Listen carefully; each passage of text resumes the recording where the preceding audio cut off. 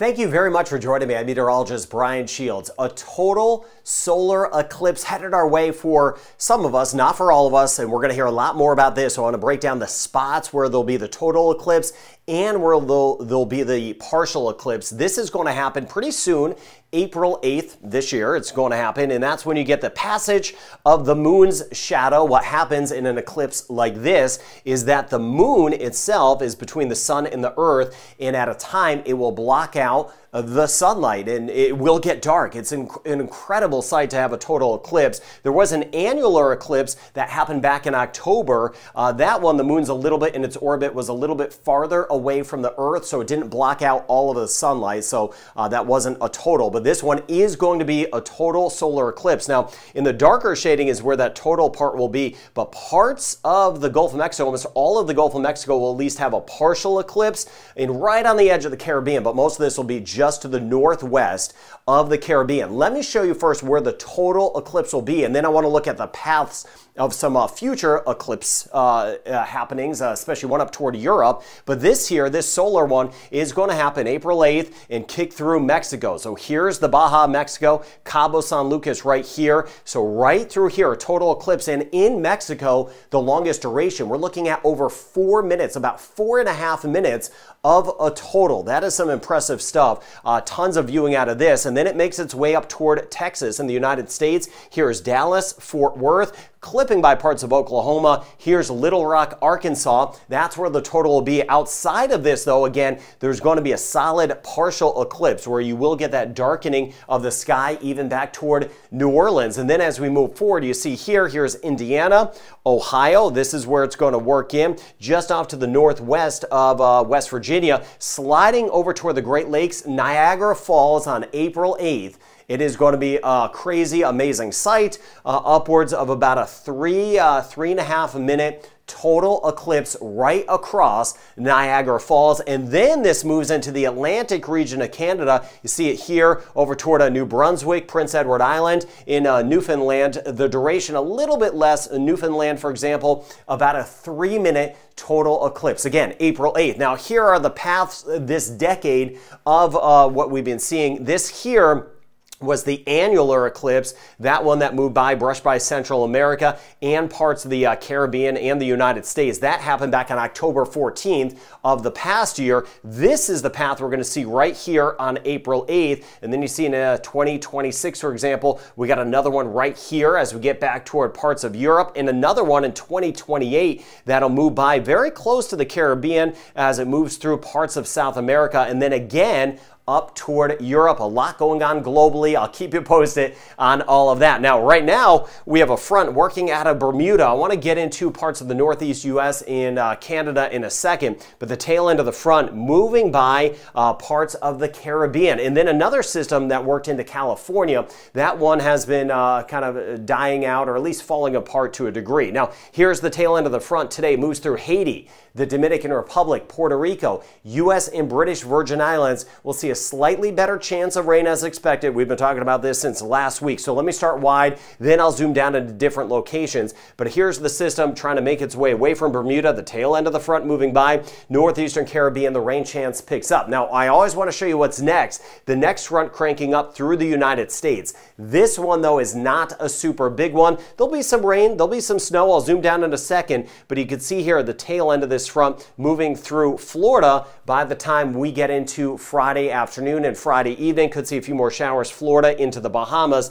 But as far as this one goes, it's not a big one, so just kind of scraping by the northern Caribbean. Most of us will not even know it's there. And then another spin off the coast of California, that one kind of hanging there. So let me show you a couple different spots. I'll zoom down into the Caribbean right now. For today, better chance of rain, Dominican Republic, Puerto Rico, British and U.S. Virgin Islands over toward Saba, Statia, may catch a couple of these showers. Not a washout, and most of this now to the east of the Bahamas and to the east of the Turks and Caicos. Southern zones, we have been so dry. Trinidad, for example, we have still been dealing with some of the lingering dust out there. Until we get some rain, the air quality is not going to be super great. As we work our way into our Thursday, That front brushing by the northeastern Caribbean could pick up a couple showers here and there. And you see the western Caribbean, we're mainly dry. Cayman Islands, Jamaica, we're going to have a lot of sunshine over the next few days back through Cuba. And then moving into our Friday forecast, there's the next front just clipping by Florida as we work our way into our Friday afternoon. Now, as far as rain totals go,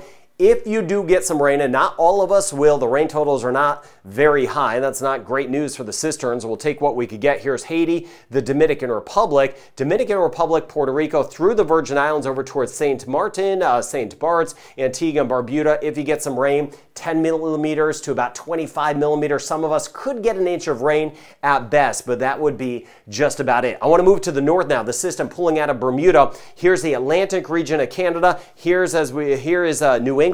And again, you see this system that is bringing the change of the winds, which I'll show you in the Caribbean. The top part of it is going to scrape by Newfoundland as we work our way into tomorrow afternoon and tomorrow night. There'll be some rain for some of us, some snow for some of us, and then the system will move away as we work our way into Friday. But then we watch out for the next system. You see it here, some rain parts of New England down through the DC area, little snow to the north of there. The parent part of this storm system will kind of lift more to the north. Better chance of some rain as you get over toward New Brunswick. Could get brushed by some snow, northern zones, rain to the south, Prince Edward Island, over toward Nova Scotia. You see that chance of rain in Newfoundland as we work our way into our Saturday morning with some snow to the north. But with that front moving by now in the Caribbean, winds have turned out of the north. Small changes, subtle changes. I hope some of your overnight low temperatures have been a little bit cooler, a little more refreshing. So this is today, that northwesterly breeze trying to work its way down toward Puerto Rico, and we'll see that tomorrow. Tomorrow on our Thursday, winds more out of the north across the Virgin Islands, even down toward the ABC Islands. But of course, the air modifies at that point. We're not looking at cold air getting all the way down to South America. And then with the next front moving near Florida, by Friday, winds will turn a little more out of the southeast over toward Honduras, Belize, and a little more out of the south over toward the Cayman Islands, Cuba, and Jamaica on Friday. Now, Jamaica, we're mainly dry. I mentioned Jamaica, Cayman Islands, mainly on the dry side the next few days. Rain chance about 20% with some of that dust around in Trinidad and Tobago. Barbados, about a 30% chance tomorrow, and about a 20 to 30% chance in St. Lucia. Hope we get a couple showers around Grenada. Could see a few isolated showers. Same thing, St. Vincent and the Grenadines, where we also have some of that Saharan dust. Martinique, rain chance 20%, and about a 20 to 30% chance in Dominica. And as we bump up to the north in Guadeloupe, holding on to about a 20 to 30% chance through Friday. This is where it gets a little higher. Antigua and Barbuda, rain chance about 40% today, and about a 30 to 40% chance tomorrow. Could see an isolated shower tomorrow and Friday, St. Kitts and Nevis and Montserrat. And you see the 40% chance the next couple days,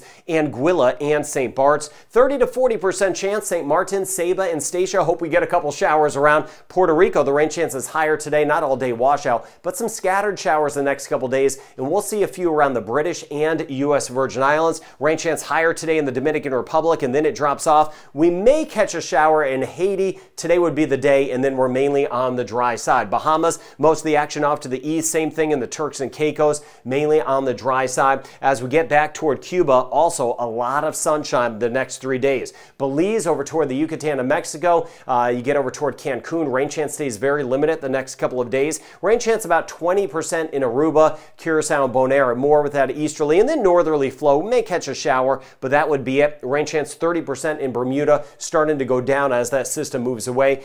Costa Rica, scattered showers possible today, even back toward Panama. Rain chance about 30% in Guyana today. It's pretty low and mainly dry as we get towards Suriname. Northern Venezuela, only a small chance of a shower. So the front moving by today, rain showers for some of us in our northern zones, a slight temperature drop with those northerly breezes, and then mainly dry in our southern sections. And of course, I'll monitor any earthquakes and volcanic activity. Thank you so much for being with me, and I hope you have a great rest of your day.